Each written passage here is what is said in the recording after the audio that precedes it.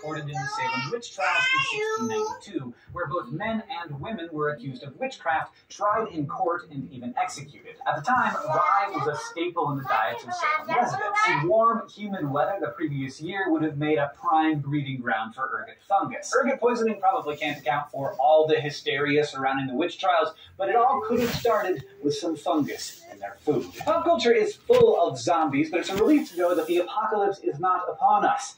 Yet. The same cannot be said for Camponatini ants, who face a unique threat to their colonies, zombie ants. A particular type of fungus called Ophiocordyceps unilateralis can take control of the ants it infects. The infected ants show extremely specific behavior. They travel down to a lower level of the forest where the air is just humid and cool enough and find a leaf on the north side of a plant about 25 centimeters above the ground. Then they clamp down on the underside of the leaf and die. After a few days in these ideal conditions, thin stalks of fungus sprout from the ant's head so that spores can be released in the hope of infecting more ants and continuing the cycle. Scientists aren't sure yet how this fungus can so carefully control the ant's behavior, but this isn't